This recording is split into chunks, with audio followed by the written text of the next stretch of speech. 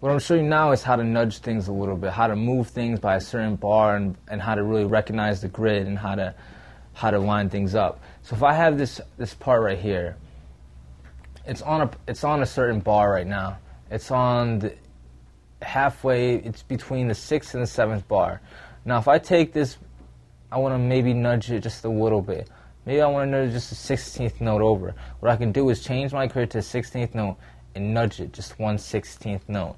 I could bring it back and do that to any amount I want. I can also change it by, not just by bars and beats, but by minutes, seconds, time code, feet, frames, samples, regions, and markers.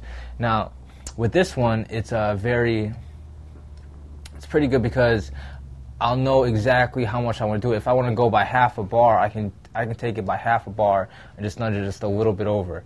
This helps a lot as far as like trying to match it to certain places within the beat and things like that.